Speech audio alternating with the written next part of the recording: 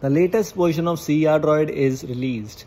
We have the latest security patch, which is May 2025. This is the latest one while making this video. And many custom ROMs are providing you May security patch based on latest Android 15. And by the way, in case you don't know, Android 16 is now officially live and we are getting the new beta update very soon. Also, the stable update is coming just in few days. So if you are excited about it, it's good because that is giving you complete new UI and that is quite exciting. But let's move on to crDroid firstly. The launcher, you just know everything is simple, clean, which is already there previously. It's not having the Pixel launcher pre-installed. It is having this launcher 3, having similar options. Clear all button is there, screenshot option is there, circle to search is also implemented. By the way, it's working fine. And even if it is not, you just have to update Google App once, as I always say in my videos. So simply update Google App once from your Google Play Store, and then this is it, that's done. Play integrity. One thing which is actually missing from crDroid from some time is you cannot update play integrity by just clicking in settings like the options available in some other custom ROMs. But in this case, we just have a toggle available for that. So if you have enabled that, it's good. By the way, because in case if play integrity fails at some times, you just have to reboot your device and play integrity will pass again, because they release a new fix almost as certain as possible. As soon as possible, they see that we have some issues with that. So crDroid, that's a really good thing. Bootloader spoofing, unfortunately, it's also not there. So bootloader is showing as unlocked. If you want to spoof bootloader locking, you can do that with the help of some modules. One thing which is new in this one is a disable option for non-system apps. Yes, this is actually something different.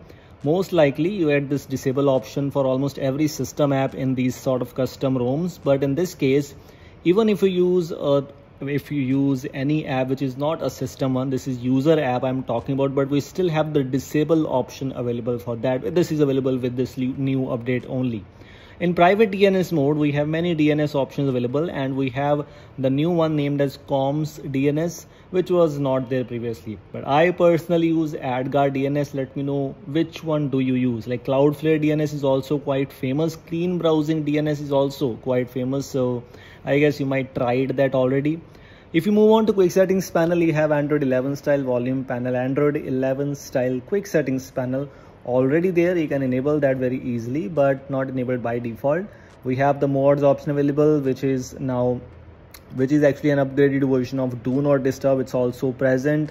And if you take a look at the game space, by default game space is present in some crDroid settings, but this game bar option, which is right now quite common in many custom ROMs, and I'm talking about generally, I mean it's available for Poco F5 users, but for other devices, other users, it might be there too. Game bar has some tweaks available for you which are actually quite useful. Cloned apps features, if cloned app feature is actually also present, available, working fine. You have some issues with that for some of the users, but yes, it is working fine without any issues in this case. Private space is a different thing, but this cloned apps option is a different thing. It's available, it's working fine. You can use it in case you want to. Looking forward to app lock. By default, the app lock is already present with the default launcher, but in case you want to change the launcher for any reason, then app lock is still present in the settings app. So that's quite good. You can use some custom launchers in case you want to. In miscellaneous options, you will find the game space, which is useful for some of the users if you want to experience gaming. Google Play integrity spoof, as I just told you at the starting of the video. Higher FPS in games, unlimited photo storage, app downgrade, and many more options. And there is nothing new, not a single new option available as compared to previous update.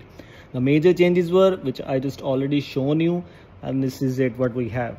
If you move on to some options which are already available in this one, for example, in status bar options, you just find that padding options are present. These are quite underrated ones, but so useful.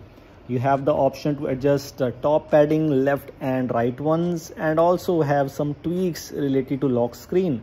Like we have the smart space option present for that. We have the option to customize the weather settings. So if you want to enable the weather settings on home screen, on lock screen, weather options on lock screen or not, the option is available for you. Some gestures, some everything, other options basically like user interface. We have some option available for that. Notification styles, power menu styles, icon pack customizations, icon shape customizations, and many more things. If you move on to notification section, let me show you. If you move on to notification section, what we have the option for in-call vibration options, but we have the option for heads up notification, so which you can use this option named as less boring heads up. That's a very basic thing, quite underrated but so useful. And also have the option for force stop button. So this is what we have. So these were the things just wanted to let you know. If you want to try it out on a device, you can. Link is available in the description. Thanks for watching. We'll see you in the next one. Take care.